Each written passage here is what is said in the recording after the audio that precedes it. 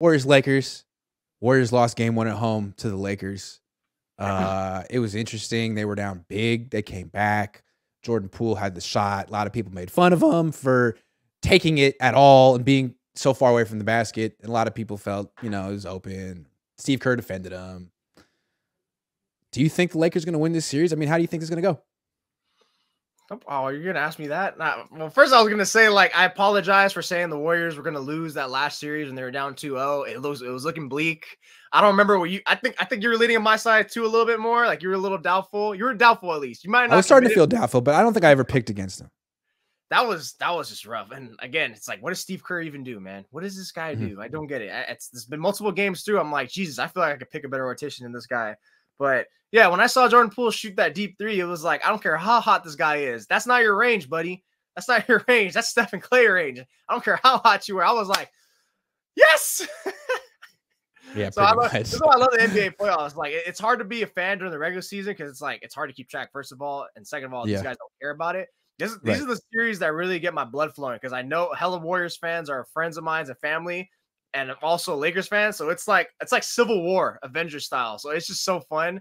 And look, I got to represent for the culture. I think Lakers are going to win in 7. I think it's going to go Lakers in 7. The Warriors are. Hey, don't laugh at me. I know where you live, guy. I'll find you. I like that you said representing for the culture. Like I don't even know what that means in this context. But I like for the it. Lakers culture, baby. Okay, fair enough. I know where you live. Okay.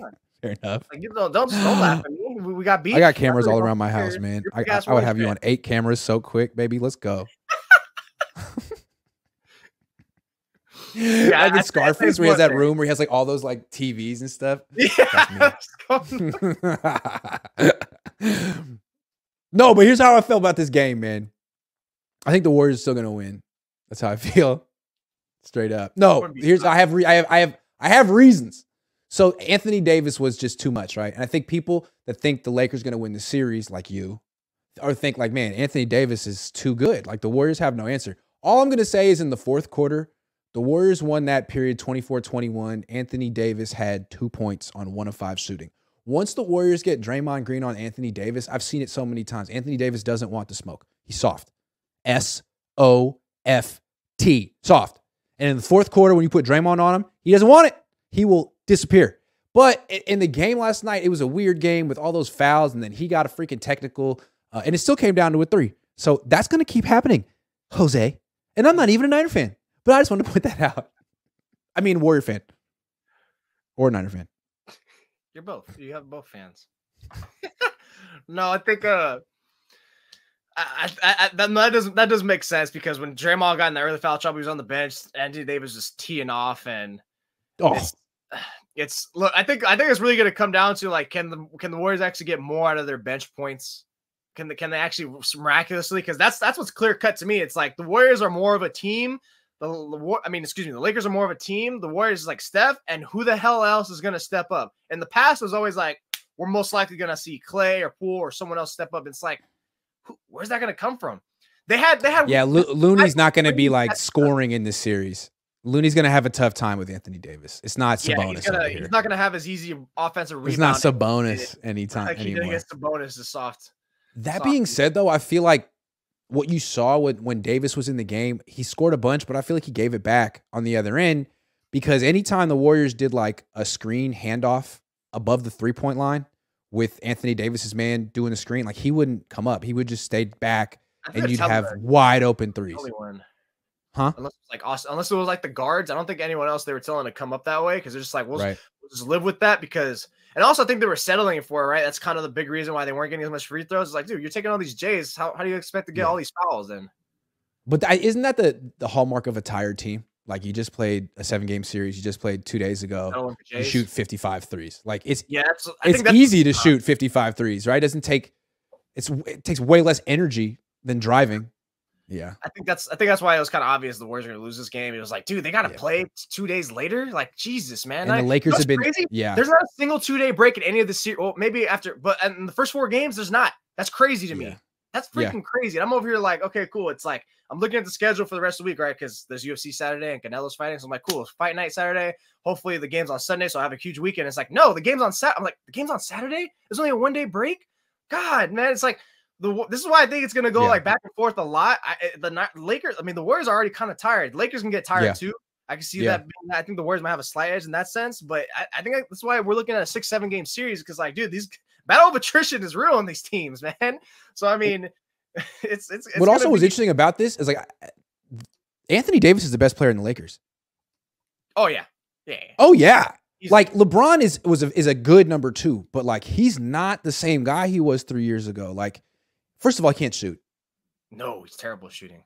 Can't shoot, and he can't really initiate your offense anymore. So he's like setting screens, cutting to the basket. Like, I'm not used to seeing LeBron do this stuff. So like he had a great game one. Like, he impacted it in so many different ways, but like that's who he is now. Like, he's not necessarily gonna be leading them in scoring or assists. It's very interesting. Like, AD has to play like this every time in this game, in this series, for them to eliminate the Warriors. D'Angelo Russell gives him like that nice little spot up in those random kicks. Yeah. So he had like several good like passes to facilitate that. So I think he's a good X factor. I think the X factors is him and Jordan Poole. You can get that Jordan Poole he did in game 1 without the necessary, like he checked 3 at the end. I think you're good because I was watching him. I was like, okay, Jordan Poole says his best playoff performance against the Lakers. Now that's great. Awesome. It's like that was his best game by far because everything else has just been Russell Westbrook 2.0 from him. He's so I know he's been so bad. I don't know what he's doing or where his head's at. He keeps seems like he wants to make it about himself and like get a bunch of glory. But when he just takes open shots, exactly. When he just takes open shots, he's good. Like, I think he had no turnovers last night and like 7 assists. Like, dude, stop doing too much. They want you to shoot.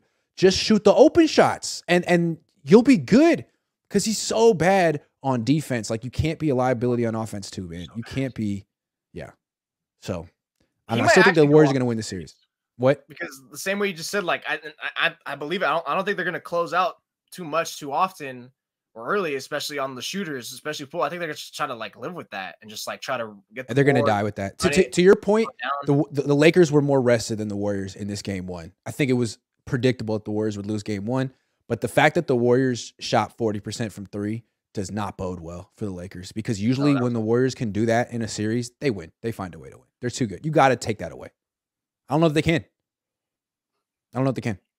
Clay was on fire too. Well, actually, no. Clay started on fire the first quarter or first half, and then he really dropped down. He really dropped. Poole kind of splurged it, and obviously Curry does his. But yeah, I think that guy JaMychal Green had 2 threes. That was random. Again, this is so random. Like, they're open. JaMychal Green gets Stewie on you, Lakers. Come on, what are you doing? They're open.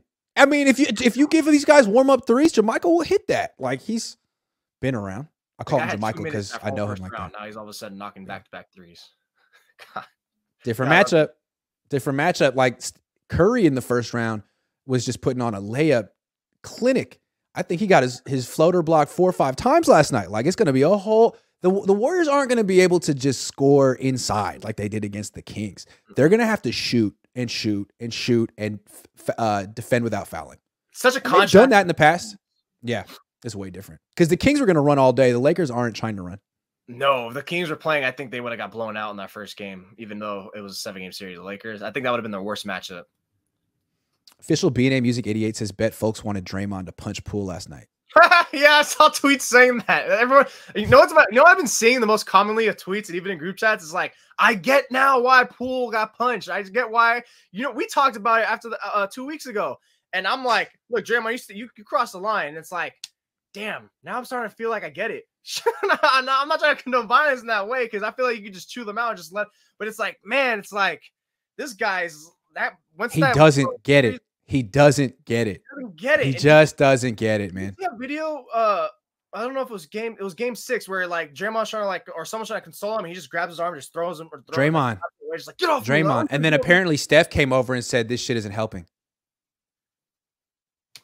It's like, bro, like, Jordan. What are you doing? I also read, and what's crazy was he could have been the hero last night. Like, he played so well. He was like 5 of 7 from 3, but he does too much. He has a couple good plays and he starts like playing to the crowd. It's like, dude, you're the 6th man on the team. Just chill. It's not your moment. It's not your stage. It's not your team. It's not your crowd. Just stop embarrassing yourself.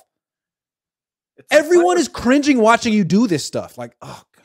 Like, he is the Warriors version of like Dylan Brooks. It's like, dude, stop. Stop. They're gonna kick you off the team. This guy, Americ says trade Poole for Trae Young. Hawks don't want Poole for Trae Young. They say no, thank you. I think the Hawks are trying to trade Young though. That's what I've been hearing or seeing. Oh, maybe okay, do that. I'll take Trae Young. We talk about the immaturity of these guys. Like I also saw something else about I think Marcus Thompson wrote about how saying on that game 7 how Steph's doing the speech, right? And if you bought in, go to the game bus. Get on the bus. You can be mature, stay out. And it was supposedly specifically towards Jordan Poole and Jonathan Kuminga. And it's like, what are you two sniping about? You're in the playoffs, first of all. And of course, Steph's going to be the one who's going to have to be the star. Are you freaking kidding me? You're playing with the top 10 best basketball player of all time. You're over here going to think this is your moment to shine? Get the hell out of here. That's what I think is so pathetic about those two players. It's like, dude, yes, Kuminga got a raw deal with Anthony Lamb and Kerr screwing him, but it's like, it's the playoffs time now, guys. This is what's going to happen. We're going to have to do what we got to do to win. And if you're there, it's like stand aside. Let your stars take over. Also, the reason that Kerr goes with Anthony Lamb in the regular season over Kuminga is that Anthony Lamb is willing to play a role. Like Kuminga gets in the game and doesn't know what his role is. He doesn't execute a role particularly well. He wants to be a superstar. Like that's why you're not playing, dude, because you don't rebound, you don't defend. What can they count on you to do well? Nothing. You can't shoot. But you're supposed to just be like gifted minutes so you can develop. Well, like not on this team. Are we talking about the Niners or the Warriors right now? Anyway, the difference is to me, like the Warriors have won 4 championships. They have a proven formula that works. They won last year. Niners don't have that. They're still searching. They think they do. So they might want to experiment a little bit in Santa Clara. The Warriors have no time to experiment with anything. They have their formula. You got to fit in and do a job. What job are you going to do? Jonathan? Mr. Kuminga. Nothing. Although, in the past, didn't he do a good job defending LeBron? I don't know if you need him on LeBron. It's not like LeBron's doing much on offense. Maybe in the regular season games, yeah. Maybe. Because obviously he wasn't there for those championships, Kuminga, 5 years ago. Who's was he like 14? I was paying attention to D'Lo and stuff like that. I think they're just mixing it in, whoever was there. But honestly, if you're the Warriors, you just keep LeBron in that arc. Because I remember before he made a couple more threes or took a few more shots, I think they said he was 5 of 36 or 5 of 39 from 3 in that first series against the Grizzlies. And I was like, dear God, I could do better than that. What? Oh my God, man. Yeah, like you said, he's the perfect number 2 now. And it's like, and that end game sequence, instead of him taking the ball to the cup, drawing a foul, laying it up, doing what he does best, he settles for a 3.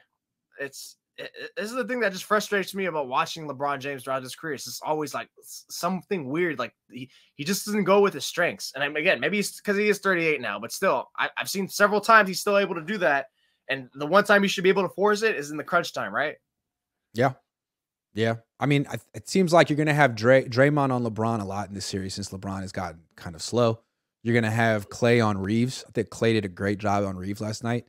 And ideally, you want Wiggins on D'Lo. Just like the Lakers have, what's his face, Vanderbilt on Curry. You want big, long, athletic guy pressuring the ball. All pretty lanky, so it's like it kind of that's the cool thing about kind of disrupting a little bit of the shot, even though they shot 40%, like you said, but still, it's like they get the shot off so quick. It's like, what good does length do?